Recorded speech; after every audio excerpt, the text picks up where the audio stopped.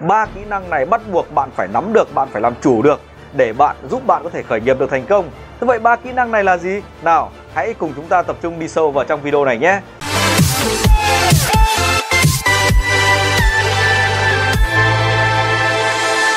Chào mừng tất cả các anh chị quay trở lại với channel của Phạm Thành Biên. Và hôm nay tôi nhận được các câu hỏi ở trên kênh YouTube này, comment hỏi rằng là cái kỹ năng cần thiết tối thiểu nhất mà một nhà khởi nghiệp cần có là gì? Anh ơi, cái kỹ năng nào cần thiết nhất cho em để em có thể khởi nghiệp được? Chị ơi, bạn ơi, cái kỹ năng nào mà đầu tiên chúng ta có thể phải học để chúng ta có thể khởi nghiệp được ở ngay từ hồi bạn là sinh viên hoặc là ngay khi bạn mới ra trường? Vâng, đây là cái chủ đề rất là hay và rất là tâm đắc. Trong có rất vô vàn các kỹ năng mà chủ doanh nghiệp cần phải sở hữu, thì trong đó tôi tâm đắc nhất ba cái kỹ năng sau. Ba kỹ năng này bắt buộc bạn phải nắm được, bạn phải làm chủ được để giúp bạn có thể khởi nghiệp được thành công. Thế vậy ba kỹ năng này là gì? Nào, hãy cùng chúng ta tập trung đi sâu vào trong video này nhé. Kỹ năng đầu tiên tôi cho rằng rất là quan trọng, đó là kỹ năng lãnh đạo. Kỹ năng lãnh đạo. Kỹ năng này là một trong những kỹ năng vô cùng quan trọng, bởi vì khi bạn khởi nghiệp, bạn làm kinh doanh thì bạn không thể nào bạn làm một mình được, mà buộc bạn cần phải có đội nhóm, bạn cần phải có đồng đội. Và kỹ năng bạn là chủ doanh nghiệp, bạn là leader, thì cái kỹ năng đầu tiên bạn cần phải làm chủ đó là kỹ năng lãnh đạo, kỹ năng dẫn dắt mọi người. Vâng, đây là kỹ năng đầu tiên. Cảm ơn bạn đang theo dõi video của Phạm Thành Biên. Cảm ơn bạn, hãy chia sẻ nó ngay để có thể giúp đỡ được ai đó ở ngoài kia. Phạm Thành Biên xin cảm ơn bạn. Và kỹ năng số 2 tôi cho rằng là kỹ năng mặc dù nó đứng thứ hai nhưng nó vô cùng quan trọng, đó là kỹ năng marketing.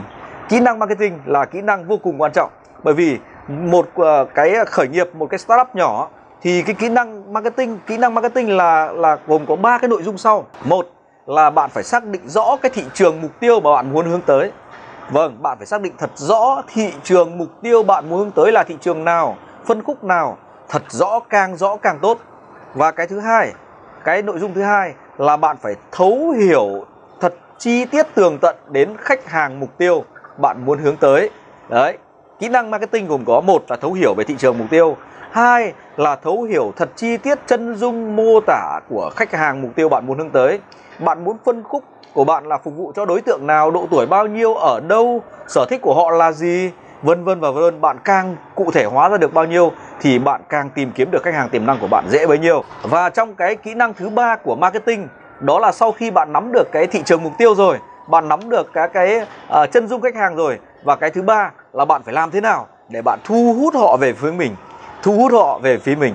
Bạn thu hút được càng nhiều khách hàng tiềm năng về phía mình thì bạn càng thành công. Và cái kỹ năng thu hút đám đông về phía mình thì nó lại liên quan đến kỹ năng lãnh đạo đội nhóm, kỹ năng dẫn dắt mọi người, kỹ năng dẫn dắt tâm lý đám đông, vân vân. Đấy, đây là kỹ năng số 2 là kỹ năng liên quan đến marketing. Và kỹ năng số 3 bắt buộc phải có để cho bạn có thể khởi nghiệp thành công, để cho một bạn có thể khởi nghiệp được, đó là kỹ năng bán hàng.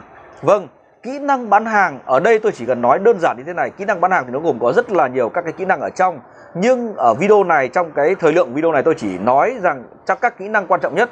Bán hàng đối với những người khởi nghiệp, bán hàng là gì? Là trao giá trị cho khách hàng. Bán hàng là gì? Là phục vụ khách hàng. Đó, bán hàng là gì? Bán hàng là giải quyết các vấn đề của đám đông. Đó, thế vậy bạn chỉ cần nắm được 3 cái từ khóa đấy thôi. Bán hàng là phục vụ, bán hàng là trao giá trị cho khách hàng, và bán hàng là gì? Giải quyết các vấn đề của đám đông. Thế vậy là lúc đó là bạn có thể là gì? Bán được hàng cho đám đông rồi. Thế vậy là để khởi nghiệp được, bạn cần phải có rất nhiều kỹ năng. Trong đó có 3 kỹ năng đầu tiên bạn phải chinh phục. Đó là kỹ năng đầu tiên, đó là kỹ năng về lãnh đạo, đúng không? Dẫn dắt mọi người. Kỹ năng thứ hai là kỹ năng marketing. Và kỹ năng thứ ba bắt buộc phải có là kỹ năng sale, kỹ năng bán hàng. Thế vậy khởi nghiệp mà bạn không bán được hàng thì bạn làm sao khởi nghiệp được, đúng không ạ? Như vậy là gì? Bạn phải khởi nghiệp, bạn phải bán được hàng thì mới có tiền, đúng không ạ? Gọi là no sale no money. Đó, gọi là gì? Bạn phải bán được những cái sản phẩm hàng hóa của mình, dịch vụ của mình cho khách hàng mà bạn mong muốn hướng tới. Thế vậy là ở trong cái phần bán hàng thì bạn phải gì? Thấu hiểu được một điều rằng là gì? Bán hàng ở đây là phục vụ khách hàng. Bán hàng ở đây là trao giá trị. Cái giá trị bạn trao đi càng nhiều thì bạn nhận được về cái lượng tiền càng lớn. Và cái nữa, hãy nhớ rằng bán hàng là phục vụ được khách hàng, và bán hàng là trao giá trị. Và bán hàng là tìm kiếm các cái nỗi đau và đưa ra, đề xuất ra các cái giải pháp để giải quyết những cái nỗi đau của đám đông, cái vấn đề của đám đông. Thì lúc đấy là bạn không cần bán, mà bạn chỉ cần đưa cái thông điệp của bạn ra thôi, lập tức tự động khách hàng tiềm năng tìm đến với bạn. Ok, đây là cái video mà chia sẻ 3 cái kỹ năng bắt buộc của một nhà khởi nghiệp hoặc một chủ doanh nghiệp, một chủ shop, một người khởi nghiệp bắt buộc phải có.